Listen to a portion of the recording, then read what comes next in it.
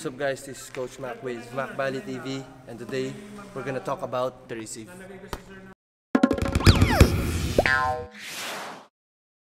So first, in receive, you need to do the platform in your hands. Like this.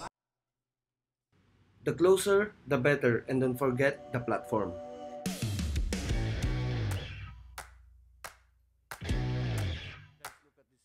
So you need to maintain your position like this in order for you to receive it easier.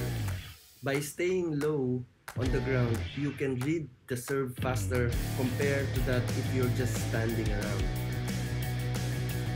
The tip that I can give you to become a good receiver is to be confident. You need to be confident in every action you take, especially during the game. Of course, in volleyball, there is no magic. You can't be the best libero by just watching these videos. You need to practice it. You need to apply it. So here are some videos that could help you, some drills that could give you an idea how to become a good receiver. So enjoy the videos, guys.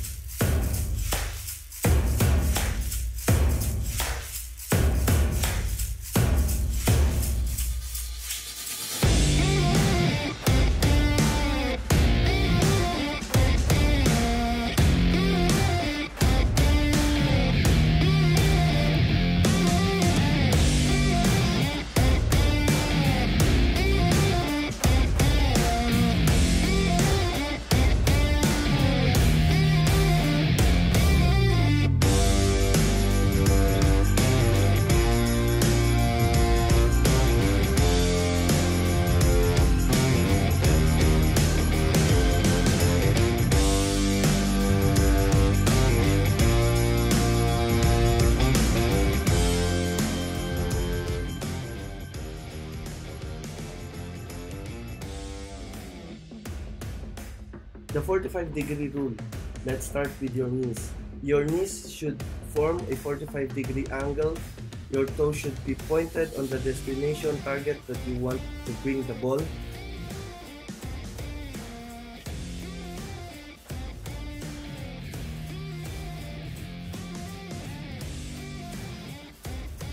On your armpit, the maximum that you could do is only 45 degrees. It should not be exceeding the 45 degree. Or in other words, your elbow should not be too high unless you want the ball to be going anywhere else in the court.